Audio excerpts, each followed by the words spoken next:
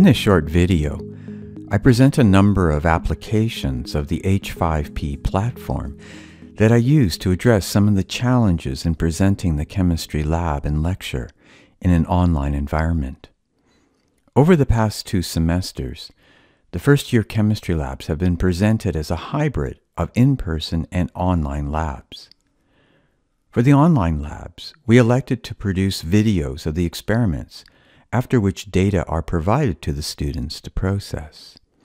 Here we see one example for a calorimetry experiment.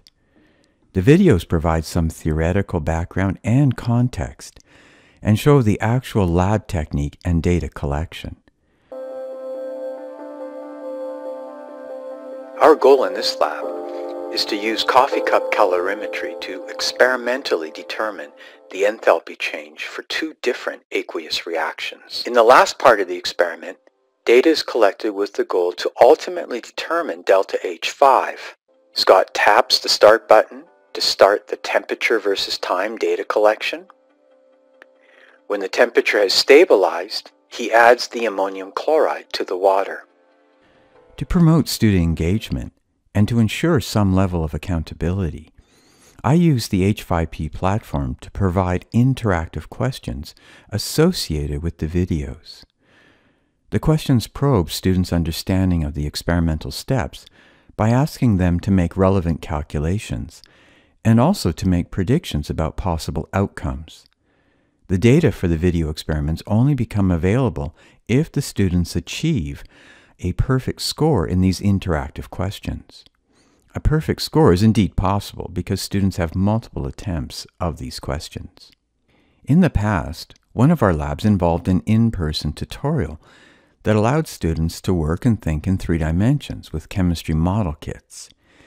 In attempting to simulate this situation, I prepared a tutorial using the H5P course presentation, which results essentially in an interactive slideshow.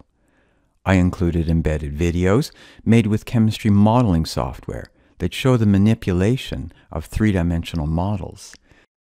We will go to a different molecular visualization tool to explore this next point.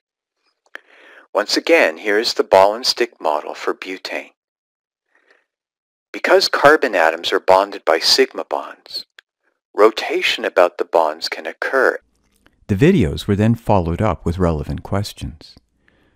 The students were also guided in using an online chemistry draw software. To check the correctness of their drawings, a unique code called a SMILES code could be exported and then checked in the H5P quiz feature. The scores of the tutorial would be tallied, and a perfect score would allow the student to access a follow-up post-tutorial quiz. Normally, for in-person labs, we would require students to prepare a lab notebook prior to coming to the lab. This ensured that students had read and hopefully understood the experiment.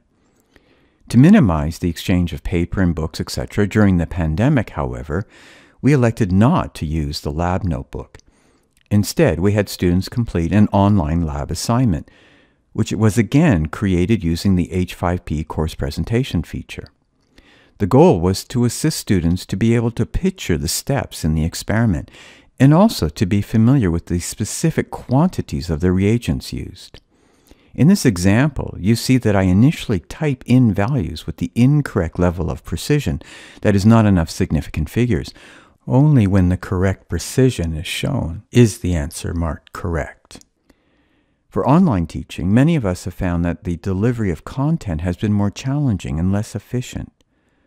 To support student learning and make some attempt to achieve the plethora of learning outcomes, I have used H5P to make numerous interactive lecture videos and tutorials. Here is one example of a tutorial on the topic of aromaticity for my second-year organic course. Again, the emphasis is to allow students to engage with the material in an interactive manner with immediate and hopefully rich feedback. Hopefully, this video has provided you with a sense of how the H5P platform supports student engagement in the chemistry lab and lecture. I thank you for your kind attention.